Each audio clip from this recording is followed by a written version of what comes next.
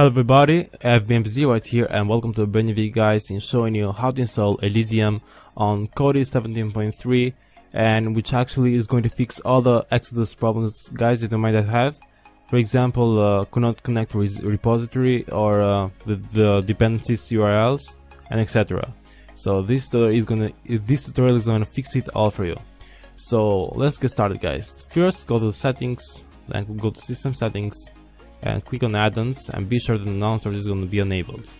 Now go back, click on file manager, double click on add source, and click on double click on none. And here I'm gonna add a source right here. You can pause the video and just copy it and paste it on your Kodi, or I'm gonna make it easy for you. I'm gonna leave it on the description down below. So just click on OK after you paste it. Click on OK, and the name for this meeting is going to be Noobs and Nerds, right? That's what they call it.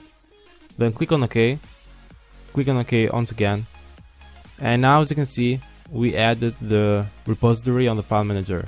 Now let's go back to the main page of Kodi. Now click on add-ons, click on this icon on the top left corner of the screen. Now you're gonna click on the install from zip file. You're gonna search from Noobs and Nerds. Click on this, and then click on the second one, which is repository.noobsandnerds 1.8.zip.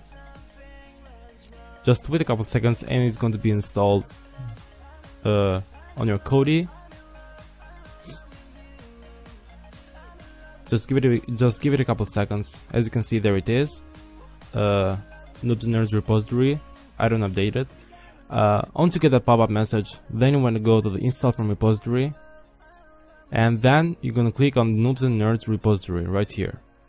Click on video add-ons and just click on Elysium 1.4.6 right here.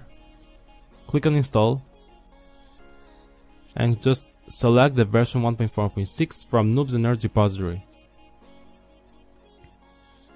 Now go back, click on my add-ons. No, actually go here again on the icon, install from repository. Click on Elysium repository right here.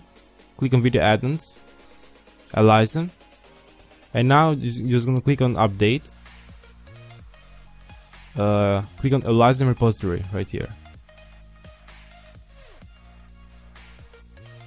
As you can see, guys, Elysium just successfully got installed on the Kodi. Now let's go back. As you can see, there it is on the video add-ons. Click on Elysium, and it should open perfectly fine. So let's go to the movies. To be honest, guys, I find this Elysium add-on pretty much better than Exodus. It didn't give me any error or problem whatsoever. It's really great, guys, and to be honest, it pulls more quality from the videos more than Exodus, more like the full HD videos. So you can go, for example, on the trending and just watch the movies that you guys like. Right here, it gives you as well a description about the movie and thumbnail of the movie. You can see it, watch it, and yeah. So this is all, guys, for this tutorial. I hope you did enjoy this.